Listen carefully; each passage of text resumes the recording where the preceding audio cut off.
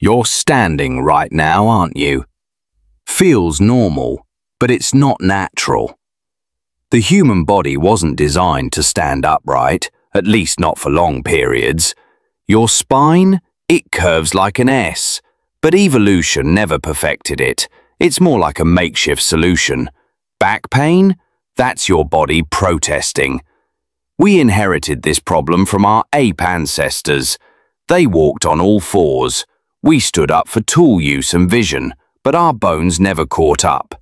Knees? Not built for this load.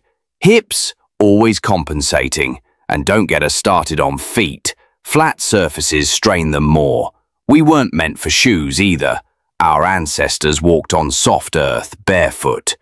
Today, we sit too much, and when we stand, we overdo it. Pain is your body's way of saying, this isn't working. So what can you do?